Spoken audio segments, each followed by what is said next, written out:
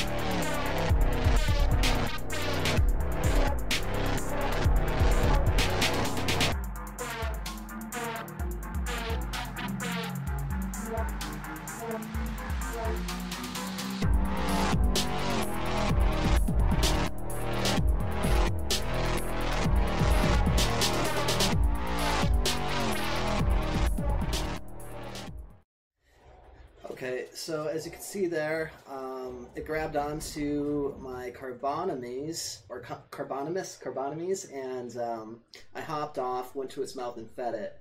Now, it takes about 5 minutes in between feedings, so I'm just going to kind of skip forward a little bit, and we'll get to the next feeding. Okay, so it's been about 5 minutes. I've just kind of been following it, just hovering over it, following it. Now I'm going to jump on my turtle here and kind of try to repeat what I did that first time. You really want to make sure that you look around and just check to see if there's any other Tusoteuthis around. If there's another one coming at you, that's not good. So you just try to be careful. There's also electric eels and jellyfish and anglerfish, all sorts of stuff to worry about. So, okay, so 5 minutes seemed to do the trick. Full disclosure, the first time I fed it, it took maybe a little bit longer before I could feed it again. So it might be kind of like the dung beetle, where you feed it that first time, and then you gotta wait a while before you can feed it a second time. But after you feed it that second time, the length between feedings shortens. So I'm just gonna cut forward to the next 50 black pearls. Okay, so it's been about another 5 minutes, and I'm seeing another Tusoteuthis not far away. So I'm going to try to be really careful here. Oh, missed him. Come on. Okay. So yeah, I'm just going to, I saw it right over there, so I'm just going to be kind of vigilant. Again, for that 5 minutes, I was just kind of staying above this giant squid. just to keep it in sight, and waiting for that 5-minute timer to expire so I can feed it again. Okay, it's got a hold of me. Is that other squid coming? No. Okay. So let's get in there. Alright. One step closer.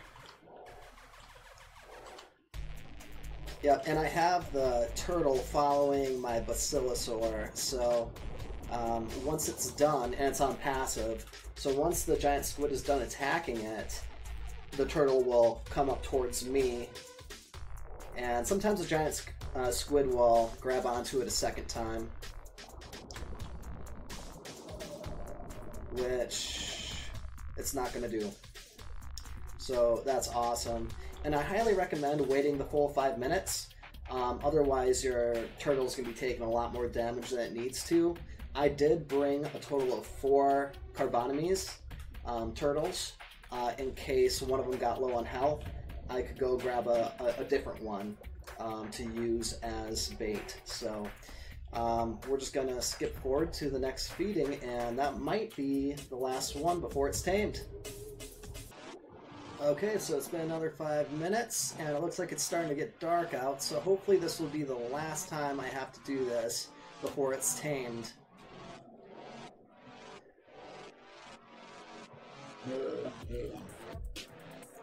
Looking around, making sure there's no electric eels or anything around. Okay.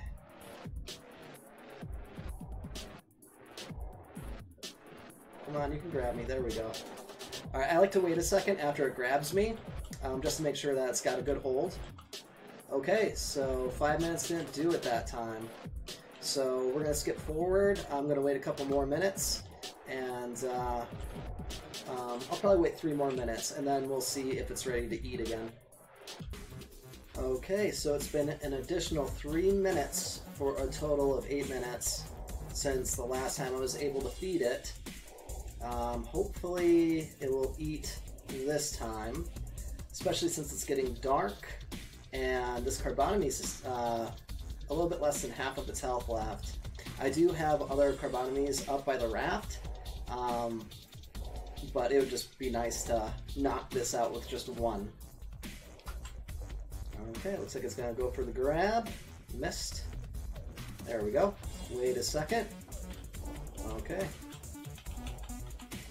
There it is. Okay, so I did bring a saddle with me. Let's get on this sucker.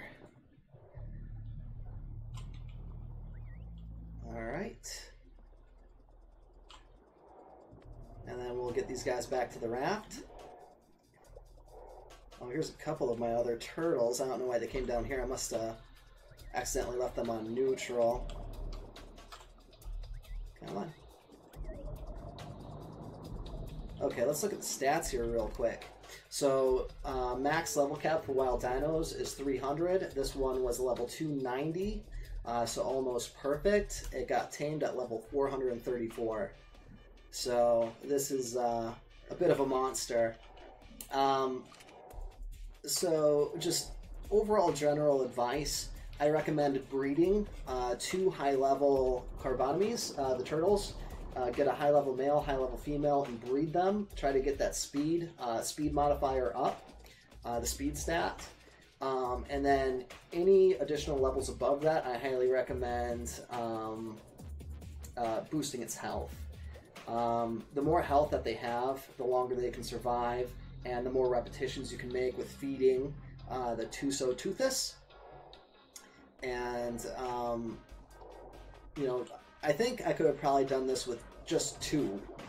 Again, this was a level 290 out of 300, so it was a fairly high level one. So breed the Carbonomies, take 2 or 3 of the offspring that have the speed up, boost their health, wait a while, you know, and level them up, boost their health, get them good saddles, and then only have one of them follow you around at a time. And I highly recommend the Basilosaur as the primary mount, as you can see what I used, because if you do run into electric eels, the electric eels don't really affect the Basilosaur. So same with the jellyfish. The squid can't grab the Basilosaur. It's the perfect mount for taming the giant squid. And if you bring more than one turtle around with you, chances are is that things are going to kind of get a little bit confusing. You know, with anglerfish coming out of nowhere, attacking your turtles. The giant squid will actually hurt multiple turtles at a time. So you always got to worry about just the mess that you can have going on if you bring more than one. I highly recommend bringing one down with you, following the basilosaur. Keep them on passive. When it's time, hop on your turtle that's following your basilosaur, write it down, have the giant squid hold on to your turtle. Wait a second, because if you hop off too early, you can risk dying. So wait a second, hop off, feed it, and go back to your basilosaur and try to get above, straight above where the giant squid and turtle are. And that way the turtle can kind of swim straight up and really kind of make a good distance away from the Tusoteuthis. Let's see here, what else?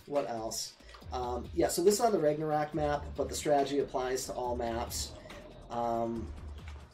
And just to make sure that you know where we're at here, we're right above the Artifact of the Deviant on the Ragnarok map.